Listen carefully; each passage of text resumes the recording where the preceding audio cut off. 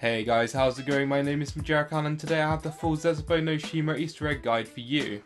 So your very first step is before the game actually starts. You want to make sure you have the Anywhere But Here gobblegum, as you will need that to access a room during the Easter egg, so if you don't have that on then go ahead and make sure you have that on the gobblegum kit. So once you're all set up with your gobblegums, you're going to need to build both the skeleton subway and the mesmerise. If you do not know how to do either one of these, then there will be links in the description below.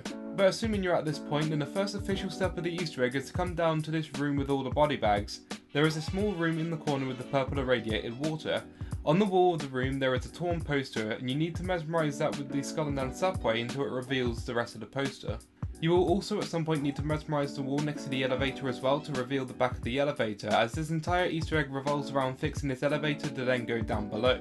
Okay, so by this point you have one objective, which is to collect all 3 cogs around the map. The first cog is simply achieved by using the Anywhere But Here gobblegum. It should teleport you to a room above Power Room A. There is a cog on the floor, simply pick it up and you're a third of the way there.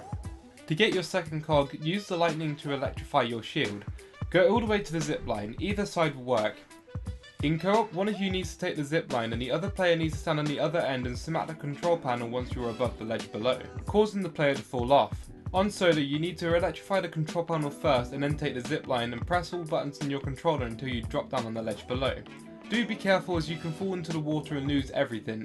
Your cog is on the ledge where you drop. While you're doing these 2 steps, I would advise you to be working towards this step. So make sure you have as many seeds as you can, start planting your seeds around the map, and you also need the blue irradiated water. Plant your seed, water your seed, and then shoot the seed with the mesmerise. Do this for the next 3 rounds until the pod is ready to be opened. After a few tries you'll get this anti-aircraft bullet, pick it up and go over to the area in the bunker with the KN-44 wallby and the anti-aircraft gun. Once here you'll need to load the gun and you should hear this noise. Once you hear that, then wait for the plane to come across the sky.